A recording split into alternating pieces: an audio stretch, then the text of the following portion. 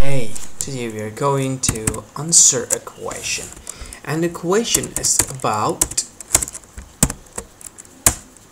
here it is, how many acres in a square mile?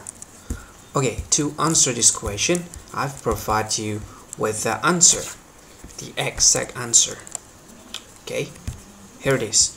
1 square mile is equal to 640 acres. But we don't stop only this far.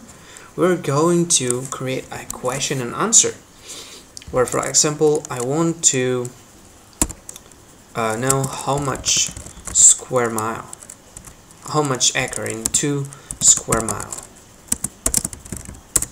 equal to how much acre. Okay, let's answer this question. The first thing you need to do to answer this question is we need to first to put these two over here and then multiply it with 1 square mile. Okay,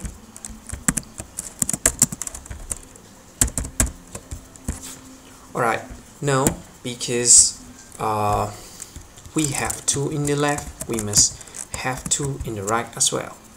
Okay, because 2 multiplied with 2 square mile is equal to 2 multiplied with 1 square mile.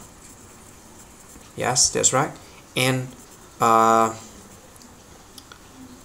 it's equal to 2 multiplied with 640 acre. So we'll multiply it with 640 acre. Okay, now 2 square mile is equal to 1280 acre. Okay, that's the answer. Yep, that's answer the question. Thank you for watching. Don't forget to subscribe to this video and goodbye.